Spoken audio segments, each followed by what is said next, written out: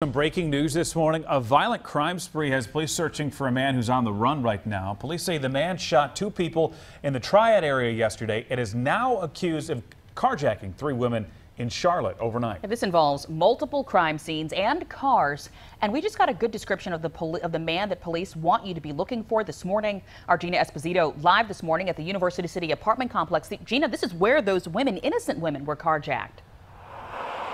Yeah, Brittany, we're outside that apartment complex on Lewis Street and IKEA Boulevard here, and this is where police say that a man who was driving a stolen car to Thomasville ran out of gas, then robbed three women here at gunpoint and then stole their car. Let me walk you through all of this. Now, the crime spree started in Thomasville last night. This is video of the scene. Police say two suspects forced their way into a man's hotel room and shot him in the face. That victim is in critical condition. Then 6 miles away in High Point, one of the suspects shot the other at a gas station and then pushed him out of the car. He is expected to survive. The suspect then drove to Charlotte. He ran out of gas at this apartment complex in University City, ditching this stolen car, a black Chevy Malibu.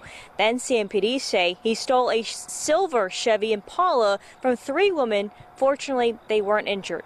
A couple of hours later, that car also ran out of gas here in the Derrida neighborhood. Police found the Chevy Impala abandoned on Fincher Boulevard. They believe the suspect ran off. Police brought in canines to search for the suspect, but weren't able to track him down. Just within the past 20 minutes, police released more details on the suspect. They say he's a white man, about in his 30s. They say he has short hair with gauge earrings. They say he has tattoos, some even on his face. If you see him, call 911. Live in University City, I'm Gina Esposito, Channel 9 Eyewitness News.